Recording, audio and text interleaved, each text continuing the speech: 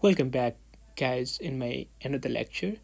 Let's start today's lecture by reviewing what we covered in last lecture. Okay, so as you can see here, atomic number, what does that mean? Can you just give me the answer? Atomic number is number of protons. Good. Okay, we covered this already. If you don't know, you can go back and watch my videos. Mass number is number of protons plus number of neutrons. Isotope has same what? Atomic number but different mass number.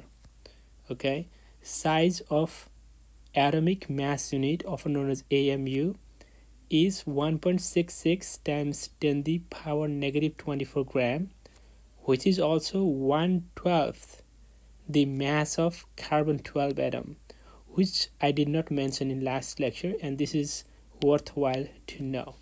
Okay, let's go here. What there are like some elements are given here. You have to figure out how many number of protons on each of them has, neutrons and electrons as well. So the carbon here, as you can see here, carbon 12. So as you know, the number of protons, that's the number of protons that gives the identity to the carbon. So the carbon falls, what is the proton number is 6. Okay, hydrogen, helium, lithium, beryllium, boron, right, and the carbon, which is 6, right? What about the number of neutron?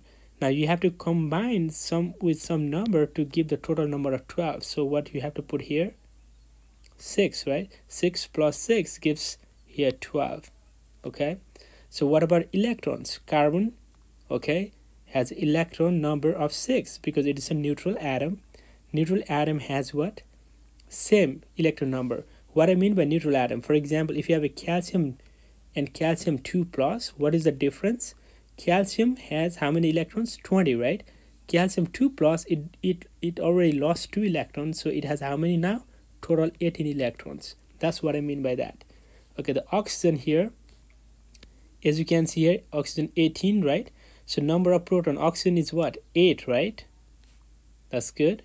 Now what's going to be the neutron number? So you're going to put 10 here, right? So 10 plus 8 gives you 18. So what about the electron? Same, 8. Okay. What about 16? Oxygen 16, as you can see here. So here again, the proton number is same. The neutron number going to be what? 8 now. Why this is different? Because these are two what? Isotopes, oxygen 18 and oxygen 16. That's why isotopes only vary on the number of neutrons, not in the proton. Okay, the electron, again, it's 8, right? Fluorine, as you know, the atomic number, what is the atomic number of fluorine? Is 9. So what's going to be the number of neutrons then? You have to make 19, right? So what's you going to put here?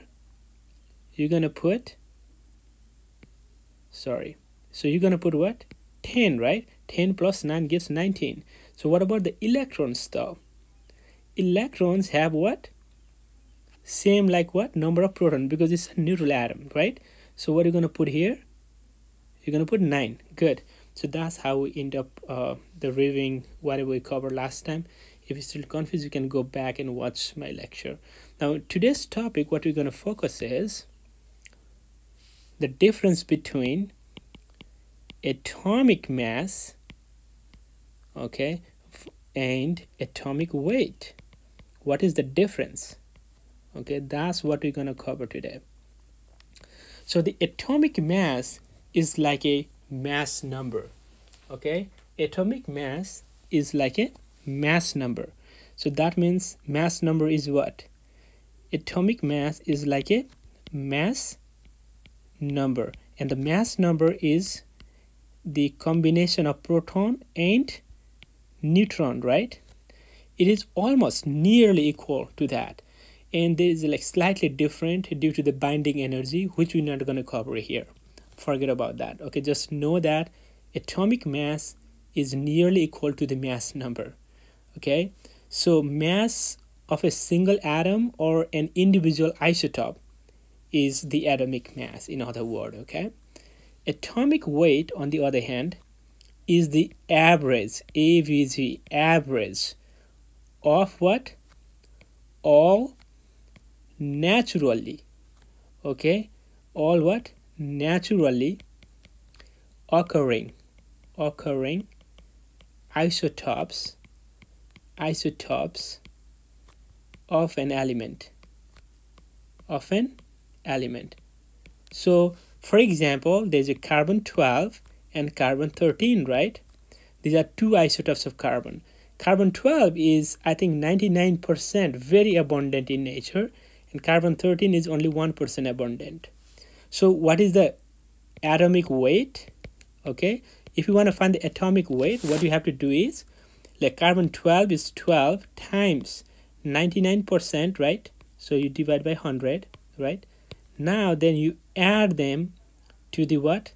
This carbon 13 times 1 over 100, right? Okay, that does not look good. Okay, so that's 100. Okay, so if you do this, what are you gonna get? I think you will get 12.01, I think, right? That's what is that. That's the one thing that you're gonna see on the atomic weight in the periodic table. If you look the periodic table, the atom, let's say carbon, has the atomic weight written somewhere here, 12.01. Okay, that's what we're going to use. So atomic weight is the average of all naturally occurring isotopes. Okay, now while we're talking about isotopes, as I mentioned you already, right, we already reviewed that. So the isotopes, we encounter a term called half-life.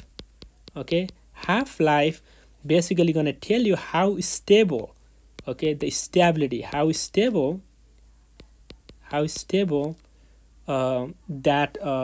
particular isotope is. For example, if they have a longer half-life, that means more stable, that isotope. Okay, so that's the end of this lecture.